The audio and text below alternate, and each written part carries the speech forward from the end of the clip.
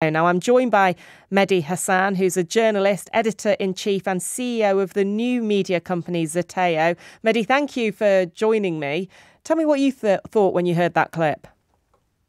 Thanks, Anishka, for having me. I thought a lot of things. I mean, me and Richard Dawkins go way back.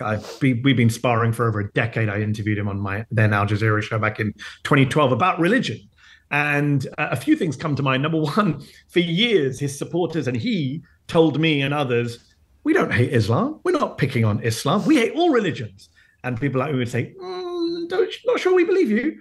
And I think there was confirmation of that on Sunday with Rachel Johnson, where he made it very clear. He likes Christianity a lot. He doesn't like Islam a lot. So I'm glad that cat's out of the bag. Finally, it's taken about 12 years for people to catch up. I would also say I wasn't surprised by what he said because I've been following his career and he's been very anti-Islam for a while. This is a man who's called Islam a cancer, who said Islam is the greatest force for evil in the world. He says in that clip, I distinguish between Islam and Muslims, but of course, he's also said stuff like, who the hell do these Muslims think they are?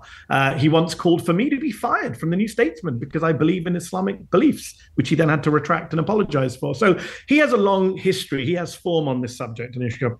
The third thing I'd say is the number of falsehoods in that entire exchange. Since when is Ramadan being promoted over Easter? Where's the evidence for that? There's zero evidence of that. LBC in its tweet yesterday referred to Easter lights not being up, but Ramadan lights being up. I haven't lived in the UK for 9 years, Anushka, but I did live there for 36 years before then. I don't remember seeing any Easter lights on Oxford Street. That's a very good point. What are Easter lights? I know they're Christmas lights. I don't know what Easter lights are. So this is a bit of a fake row. This is a private endeavor. It's not from the government. It's not from Mayor Khan.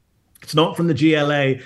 And look, why aren't we celebrating all religions? My Jewish cousins had Hanukkah in Trafalgar Square in December. There was a massive menorah and Hanukkah lights.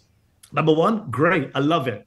We should have more of that. Number two, I don't remember Richard Dawkins or others in the right-wing media kicking up a fuss about that. And if Jeremy Corbyn had come out and said, I'm very unhappy about this menorah display in Trafalgar Square, you and your colleagues, Anushka, would rightly be all over him. So why are we not criticizing Richard Dawkins for this? Because Islamophobia is much more acceptable these days, sadly, than any other kind of bigotry towards religious communities. Well, what do you actually think it means to talk about cultural Christianity in that way? Because one of the things I find is you can have a conversation about religion, and I quite enjoyed his book, The God Delusion.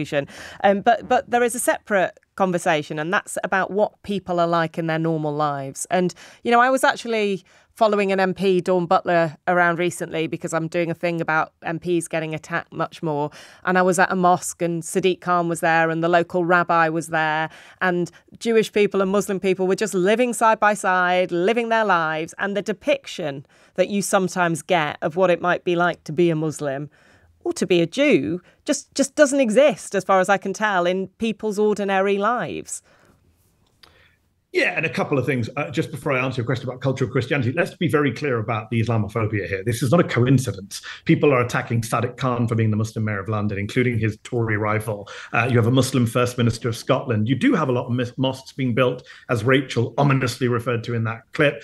And people get very upset with change. They don't like the idea of, Muslims are coming, Sharia law takeover, all this nonsense that right-wing media has fed over the years. I think Kit Kat's been attacked recently for doing something about Ramadan in the UK. It's all very, this is not a coincidence. As for cultural Christianity, Richard Dawkins trying to have his cake and eat it. As you say, he wrote The God Delusion. He spent years attacking organized religion. And now he says, well, I quite like the bits that involve singing and architecture. Those bits, can we keep?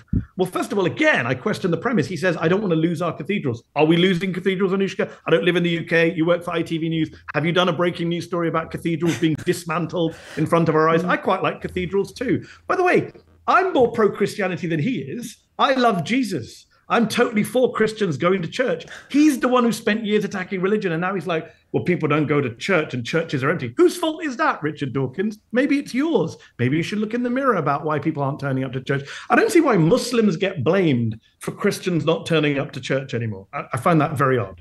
And do you worry about the kind of state of debate around the UK at the moment when it comes to being Muslim?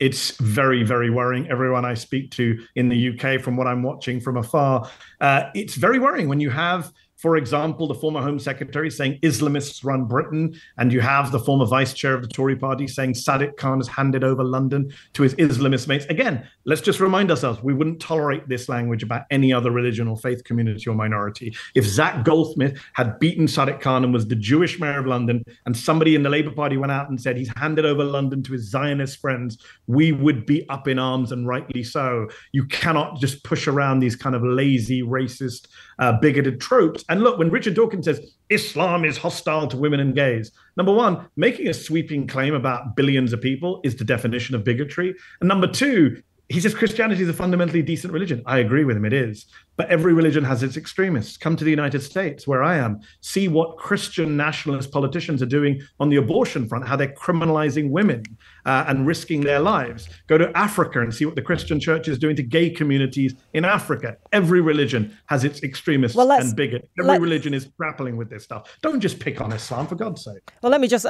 ask you on that. Okay. Religion, and I'm talking about religion here. I'm not talking about culturally what we are. There is a stream across religions in which women have been oppressed and in which gay people have been oppressed. How do we have that conversation without offending people? Isn't it okay to be able to say this in the Bible or this in the Quran has perhaps led to a 100%. Situation in which people are oppressed? 100%. I'm all for that. You want to quote the Bible or the Quran, let's do it all day long. That's not what Richard Dawkins did, though, is it? Richard Dawkins went on LBC yesterday and in front of millions of people. This eminent biologist said Christianity is a fundamentally decent religion and Islam is not. Again, if he had gone on the radio and said Christianity is a decent religion and Judaism is not, I think you would have seen a much bigger backlash. We have normalized bigotry towards Islam in a way that we haven't against other faith communities.